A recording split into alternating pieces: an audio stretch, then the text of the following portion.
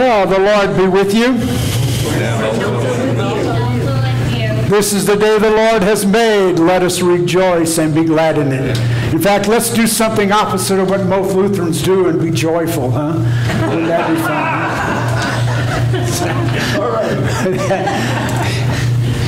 Welcome this day. Of course, those who don't know me, I'm Pastor Gary Bickner. I've been in the Four Corners. I served Gallup for almost 30 years, and I'm retired now. And I jump at any chance I can to come up here and give you guys the word, you know. So that's a good thing. And I love doing it. And I really appreciate the Lord giving me the health to keep doing it. So the Lord bless you this day as we worship Him.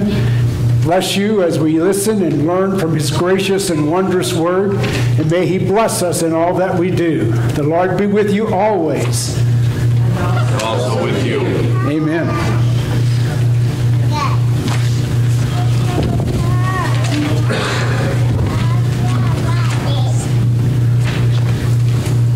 I don't announce. Just go ahead.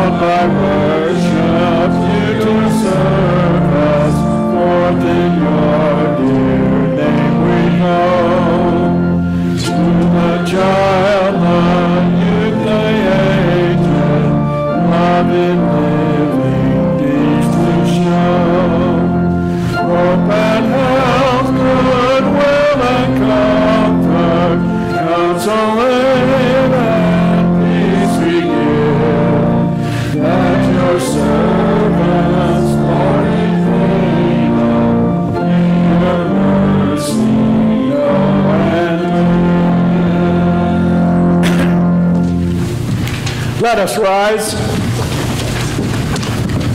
Let us begin by inviting our gracious Lord and Savior to be with us this day, and we do that by speaking those great words of the Trinity. In the name of the Father, and of the Son, and of the Holy Spirit. Amen. Beloved in the Lord, let us draw near with a true heart and confess our sins unto God our Father, beseeching him in the name of our Lord Jesus Christ to grant us forgiveness. Our help is in the name of the Lord.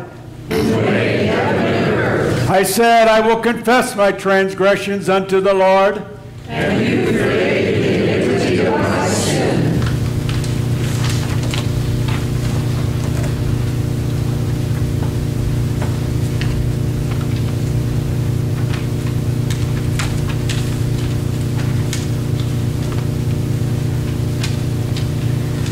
Almighty God, merciful Father, I, a poor miserable sinner, confess unto you all my sins and iniquities, with which I have ever offended you, and justly deserve your temporal and eternal punishment. That I am heartily sorry for them, and sincerely repent of them. And I pray you of your boundless mercy, and for the sake of the holy, innocent, bitter sufferings and death of your beloved Son, Jesus Christ, to be gracious and merciful to me, a poor sinful being.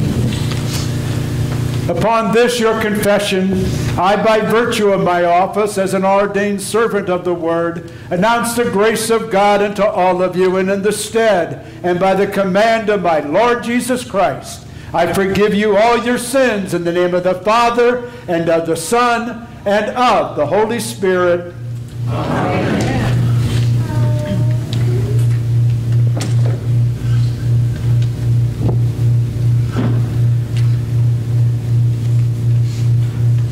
Give thanks to the Lord, for he is good, for his steadfast love endures forever.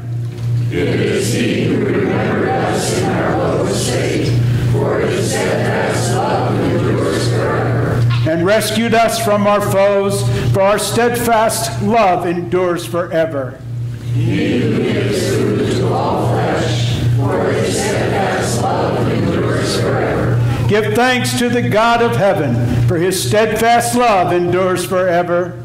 Glory be to the Father, and to the Son, and to the Holy Spirit, as it was in the beginning, is now, and will be forever. Give thanks to the Lord, for he is good, for his steadfast love endures forever.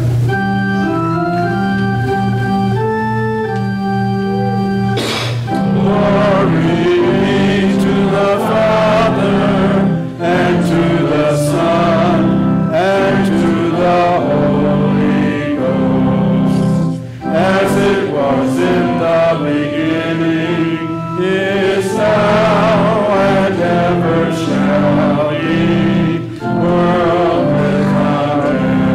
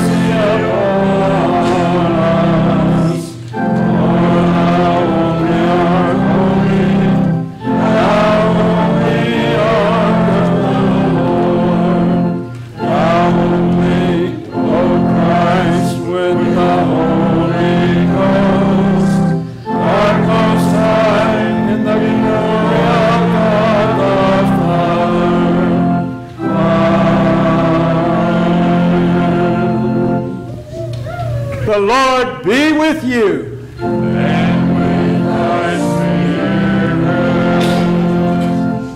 spirit. Lord Jesus Christ, in your deep compassion, you rescue us from whatever may hurt us. Teach us to love you above all things and to love our neighbor as ourselves. For you live and reign with the Father and the Holy Spirit, one God, now and forever. Amen.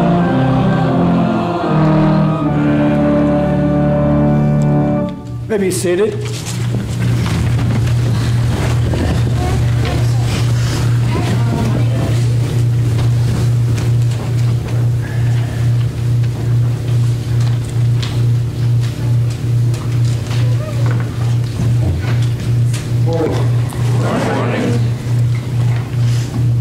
Old Testament readings from Leviticus 18, 1 through 5, and 19, 9 through 18.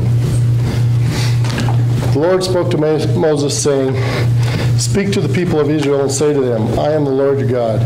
You shall not do as they do in the land of Egypt, where you lived. You shall not do as they do in the land of Canaan, into which I am bringing you. You shall not walk in their statutes. You shall follow my rules and keep my statutes and walk in them. I am your Lord. You shall therefore keep my statutes and my rules. If a person does not, he shall live by them. I am the Lord. When you reap the harvest of your land, you shall not reap your field right to the edge, neither shall you gather the gleanings after your harvest, and you shall not strip your vineyard bare, neither shall you gather the fallen grapes of your vineyard. You should leave them for the poor and for the sojourner, and the Lord your God.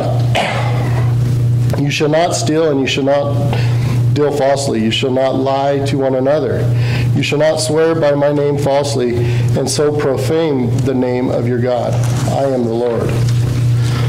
You shall not oppress your neighbor or rob him. The wages of a hired servant shall not remain with you all night until the morning. You shall not curse the deaf or push stumbling block before the blind, but you shall fear your God. I am the Lord. You shall not do injustice in court. You shall not be partial to the poor or defer to the great. But in righteousness you shall judge your neighbor. You shall not go around as a slanderer among your people. And you shall not stand against the life of your neighbor. I am the Lord. You shall not hate your brother in your heart, but you shall reason frankly with your neighbor, lest you incur sin because of him. You shall not take vengeance or bear a grudge against the sons of your people, but you shall love your neighbor as yourself. I am the Lord." This is the word of the Lord. Thanks be to God. The epistle reading is Colossians 1 through 14. Paul, an apostle of Christ Jesus by the will of God, and Timothy, our brother, to the saints and faithful brothers in the Christ of Colossae, grace to you and peace from God our Father. We always thank God, the Father of our Lord Jesus Christ, when we pray for you, since we heard your faith in Christ Jesus and the love that you have for all saints because of the hope laid up for you in heaven. Of this you have heard before the word of the truth of the gospel, which has come to you, as indeed in the whole world it's bearing fruit and growing, as it does among you. Since the day you heard it and understood the grace of God in truth, just as you learned it from Ephraim and our beloved fellow servant. He is a faithful minister of Christ on your behalf and has made known to us your love in the Spirit. And so, from the day we heard, we have not ceased to pray for you, asking that you may be filled with the knowledge of his will, in all spiritual wisdom and understanding, so as to walk in a manner worthy of the Lord, fully pleasing to him, bearing fruit in every good work and increasing in the knowledge of God. May you be strengthened with all power according to his glorious might, for all endurance and patience with joy, giving thanks to the Father, who has qualified you to share in the inheritance of the saints in light. He has delivered us from the domain of darkness and transferred us to the kingdom of his beloved Son, in whom we have redemption for the forgiveness of sins. This is the word of the Lord. Thanks be to God. Let us rise for the Alleluia.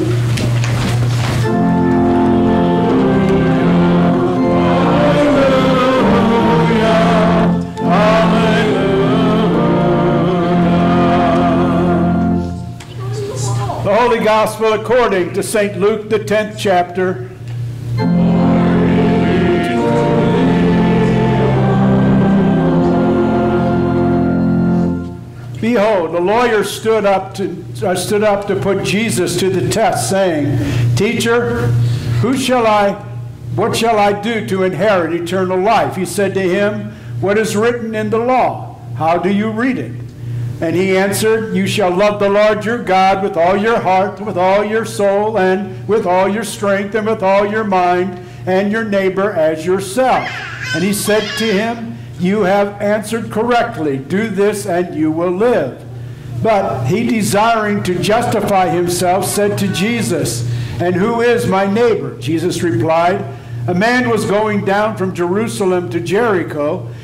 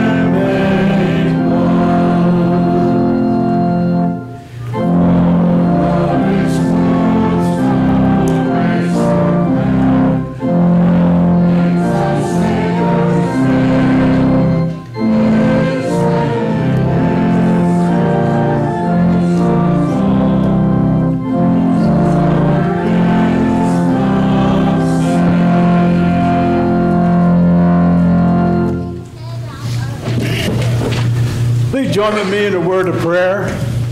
Dearest, glorious, and ever-living Father in heaven above, as we gather at this time, I, as your messenger, ask you to bless the message that is set before us, and that you would bless all who are in the hearing of this message this day. Be with them, watch over them, and keep them each and every day in your loving care. And we thank you, Lord, for all the blessings you bring to us. In the name of our Lord and Savior, Jesus Christ. Amen. Grace, peace, and love to you from our gracious and ever-loving Jesus Christ. Amen. Who is good? It's a question we're going to address today. So in order to do that, I've come up with some of the characteristics of a good person. First, a good person is selfless. They look to the needs of others. They are patient. They are sensitive. They lift the spirits of others. They volunteer to help others. They are a joy to be around. And they're willing to give their lives for the sake of others.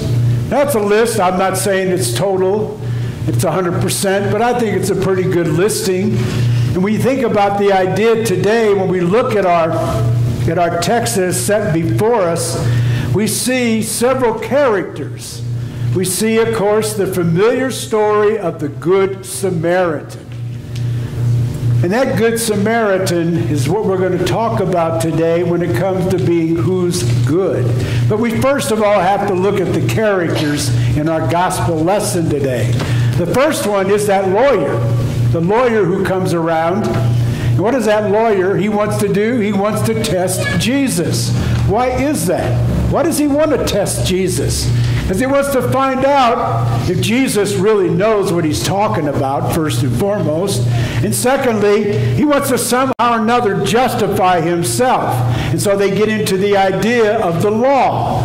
And the young man, this lawyer, is keeping the law just as he was always taught.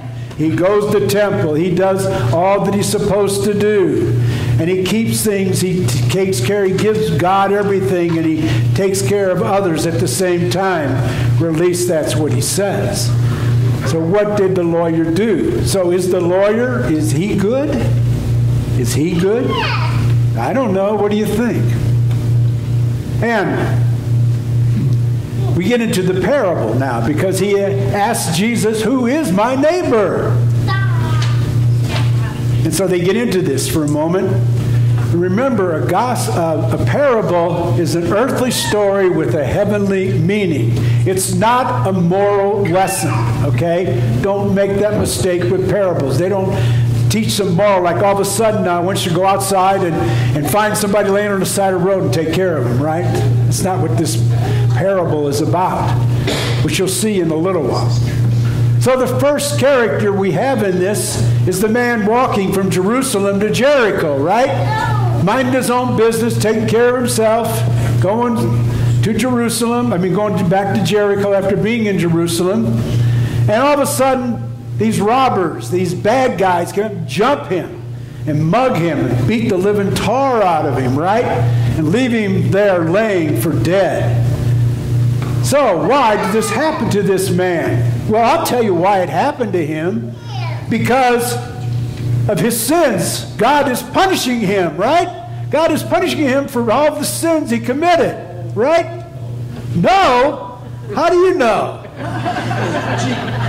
You want me to answer that? No. Participation sermons are the greatest. But this man, of course, what I said is not true. That's right.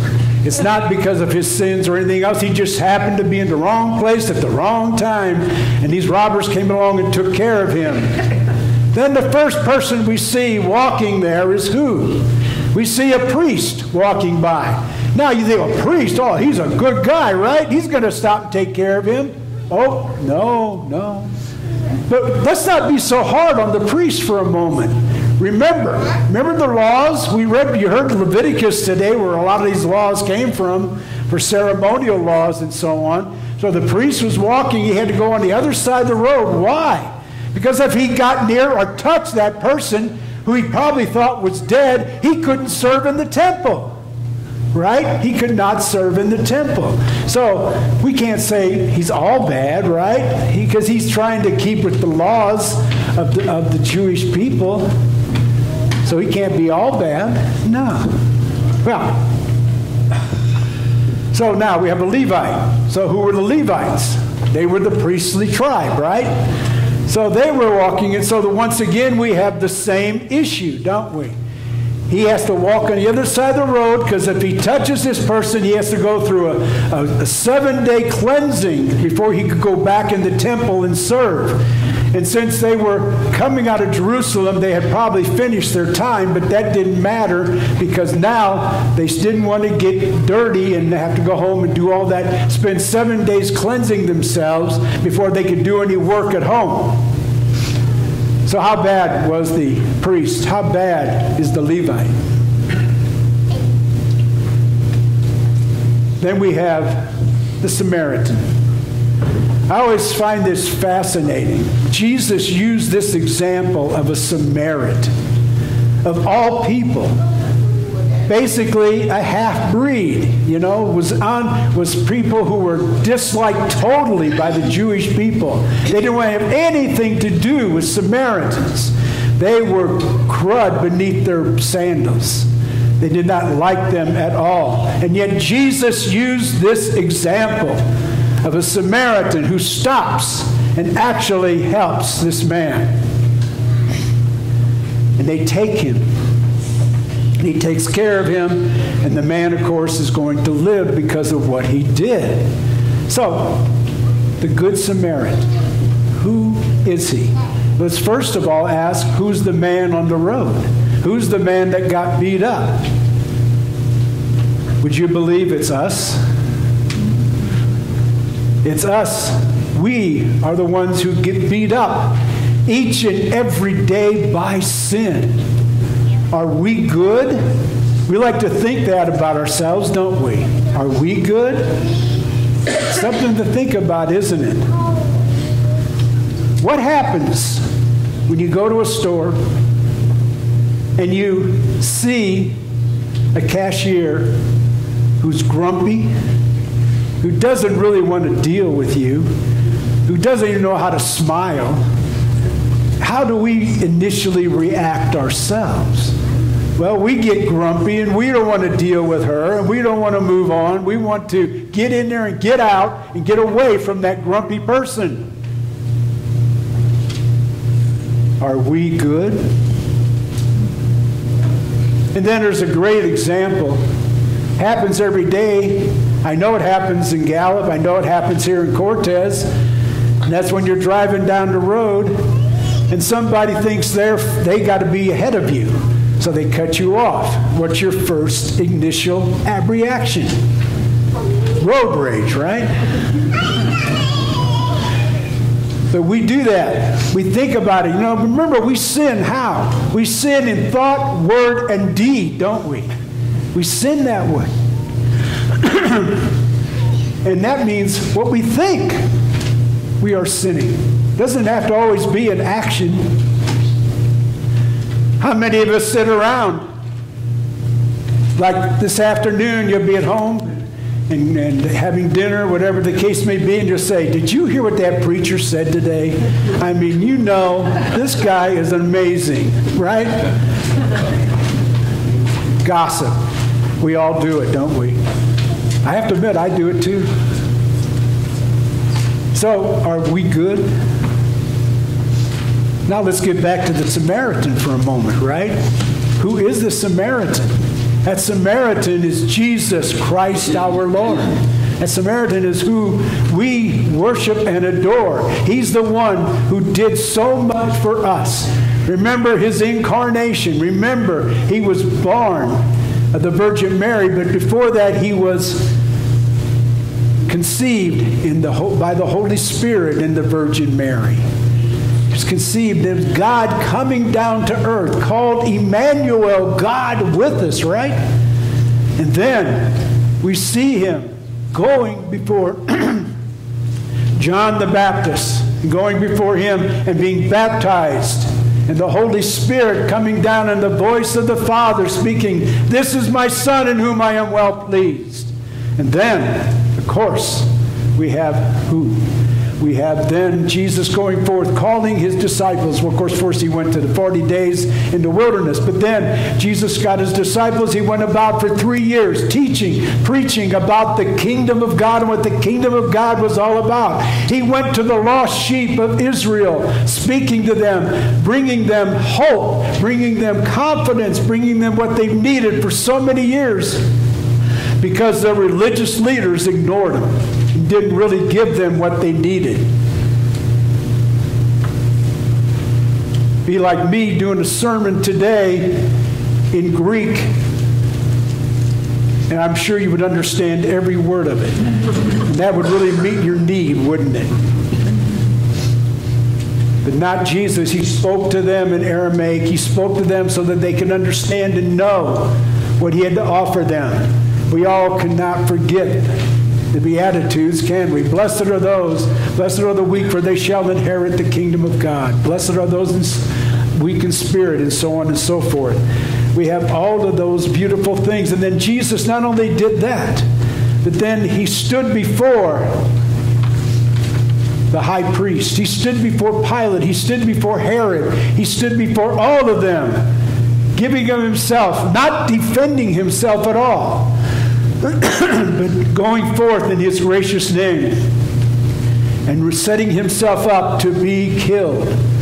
To be killed not just in any way, shape, or fashion, not even being stoned to death, but he would be taken outside the walls of Jerusalem, the holy city itself, to a place that was unclean. And there he would be crucified for our sakes. He would receive the punishment for all of our sins once and for all.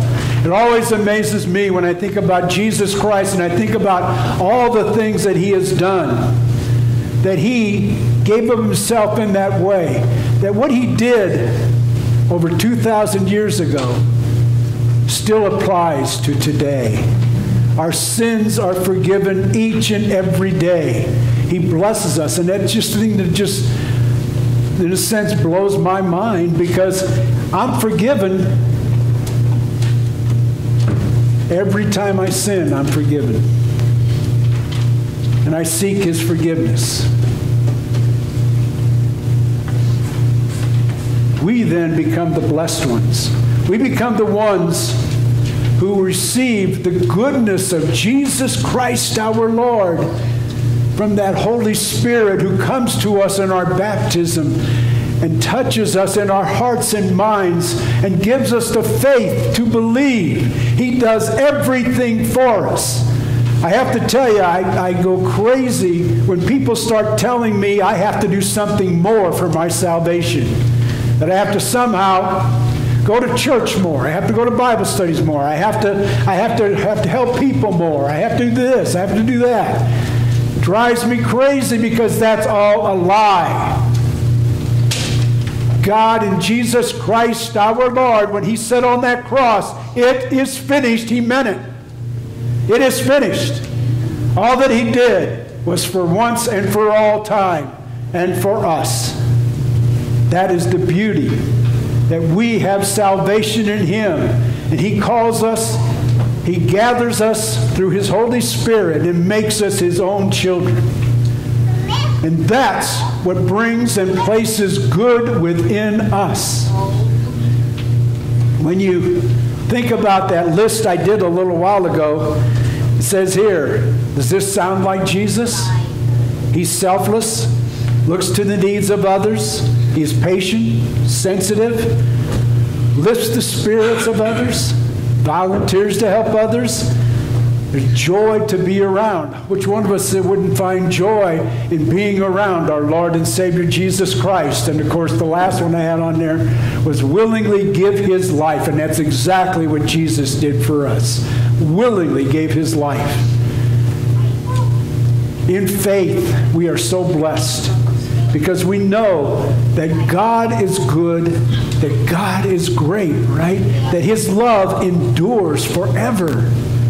And we know that each time we see a baptism take place and see the beauty of that water and the Word working together to bring that person to faith in Jesus Christ, we know how good God is. Every time we come to this table and receive the Lord's Supper, receive that wonderful blessing of Word and sacrament, that blessing of His true body and His true blood, we see the goodness of God.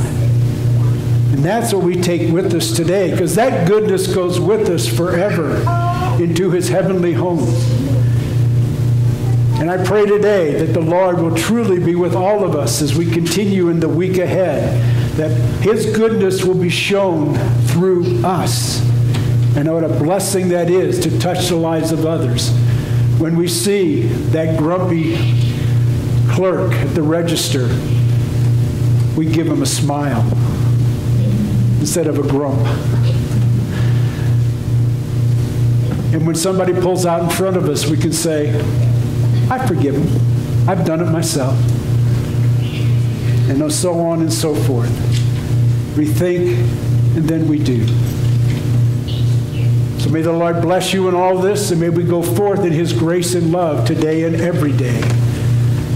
And so I say to you, amen. Now may the peace of God, which passes all of our human understandings, keep our hearts and our minds in that one true faith, in Jesus Christ our Lord. Amen. Let us rise and continue with the offertory.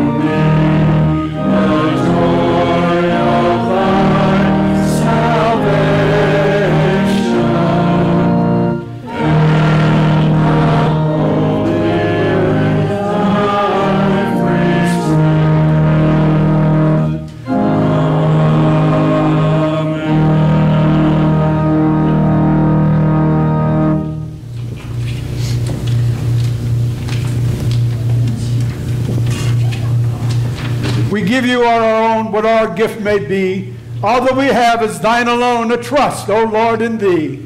Amen.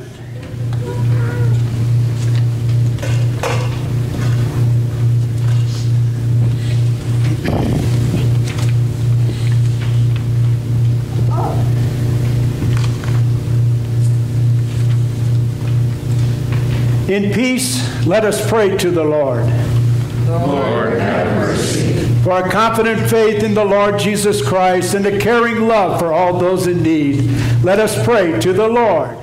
Lord, have mercy. For our families and communities, that those who grow in weakness and need may have a deepened trust in your strength to bear and your power to save, let us pray to the Lord.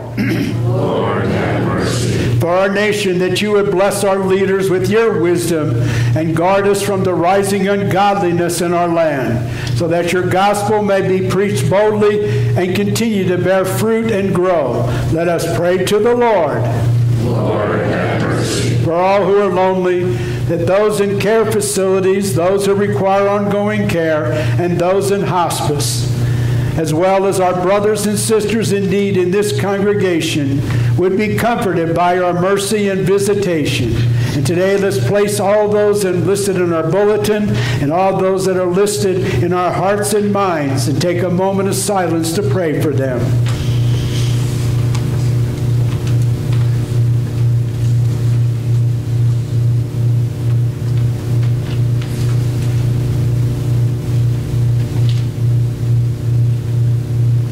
Let us pray to the Lord. Lord, have mercy. Dear Lord, we also place into your keeping this day all of our men and women who serve in our military. We pray that you would be with them, watch over them, protect them, and keep them every day in your loving care, along with their families. Let us pray to the Lord. Lord, have mercy. Dear Lord, we also place into your wondrous keeping all of our first responders, our police officers, fire people, EMTs, and paramedics. We place them into your keeping to protect them and care for those who would come out to help us and serve us. Let us pray to the Lord. Lord, have mercy. For those who stand with the saints, who have loved you and know the delight of your favor, that they may be brought at last into your eternal presence in the marriage supper of the Lamb that knows no end. Let us pray to the Lord. Lord, have mercy. Almighty God, you have been faithful to us who desired none of your mercies. Lead us to receive them with grateful hearts and to be faithful unto death, that we may receive the crown of everlasting life. Hear us in the name of Jesus Christ, your Son, our Lord, who through whom, with whom, and in whom be all honor and glory, both now and forever. Amen. Let us now join together in the prayer that Jesus taught us. Our Father, who art in heaven, hallowed be thy name. Thy kingdom come, thy will be done, on earth as it is in heaven. Give us this day our daily bread, and forgive us our trespasses, as we forgive those who trespass against us. And lead us not into temptation, but deliver us from evil. For thine is the kingdom, and the power, and the glory forever and ever.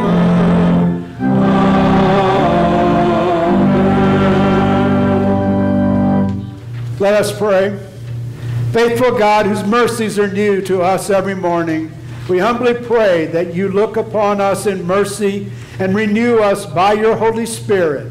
Keep safe our going out and our coming in, and let your blessing remain with us throughout the day. Preserve us in your righteousness and grant to us a portion of that eternal life which is in Christ Jesus, through whom be glory and praise to you and the Holy Spirit, now and forever.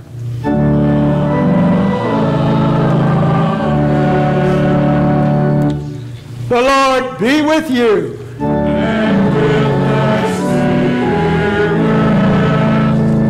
spirit. Bless we the Lord.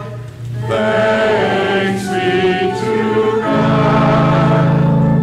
The Lord bless you and keep you. The Lord make his face shine on you and be gracious to you. The Lord lift up his countenance upon you and give you peace.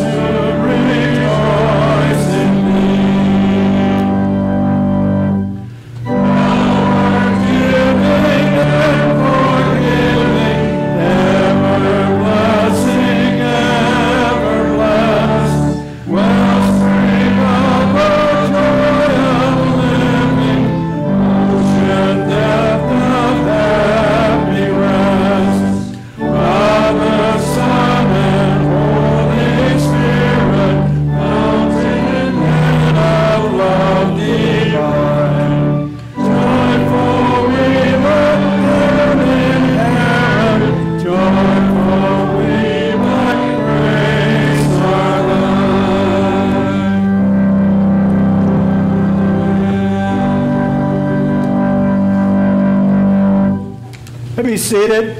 Make an announcement real quick that there's a lot of goodies in the back in the fellowship area for all of our newcomers, and I hope everybody's invited, right? So, yeah, everybody's invited. So the Lord be with you and bless you this day, and go forth with his loving grace. And of course, as I said in the bulletin, I'll be doing the Bible study to continue on with what Pastor Luke has done. So there we go. So the Lord be with you and go with you this day.